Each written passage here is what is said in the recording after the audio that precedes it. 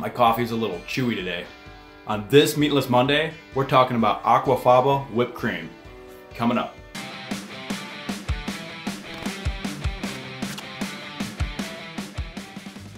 Hey, what's up? Ryan here from Alternative Reality, bringing you vegan recipes and green alternatives. And on this channel, we do DIY projects, green product reviews, and vegan cooking segments just like this one. So if you're new here, consider subscribing and click that little bell icon so you get notified every time I post a new video. At any point during this video, check out the links in the description below, where I'm going to list all of the products that I use and other relevant resources. I also want to take a moment to say thank you to all my early supporters. I just reached 1,000 views and I started at the end of October, so that's awesome. That's amazing, and thank all of you for that.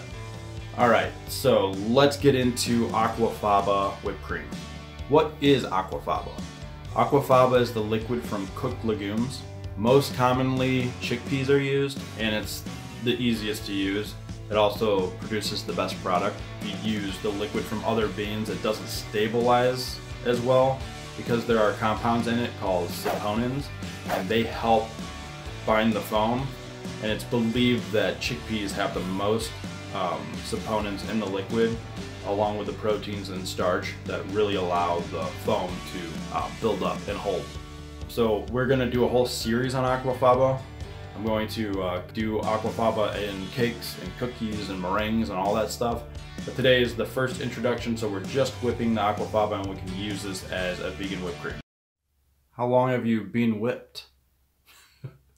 Whipping these beans tends to really cut down that bean flavor because you're like frothing up this foam and the flavor is like dissipating out. So adding a few things like sugar and vanilla really do kill that taste. You're gonna drain your chickpeas and place that liquid into a mixing bowl. I'm gonna use my KitchenAid stand mixer. And it's best to use a stand mixer. You can use a hand mixer. Whipping this by hand with a whisk is pretty much a no-go. It's going to take way too long and your arm is going to hurt after that. So start whipping that chickpea foam or that chickpea liquid until it starts to get foamy. And you want to add in your cream of tartar and let it mix for another 5 minutes or so. Add your vanilla now and beat that for another minute. Slowly add in your sweetener while it's whipping. And then you're gonna turn off your mixer, add in your oil, and turn it on for just, 15 seconds or so to incorporate that fat into your chickpea. Take a dollop of this, put it on anything that you want. Put it on your cake, put it on your ice cream, put it on anything, some berries. This stuff is awesome, it's super versatile. If you guys decide to do this recipe, let me know how it turned out for you. Thanks for checking out this video. Subscribe for more videos just like this one. And also subscribe if you want to see the whole series on Aquafaba. If you want to see some other videos on this channel, some other Meatless Monday videos, I will put links in the end card. Till next time, enjoy keeping it green, and I'll see you in the next video.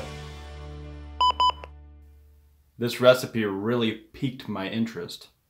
Just thought I'd try to mix it up today. Meatless Monday in Veganuary.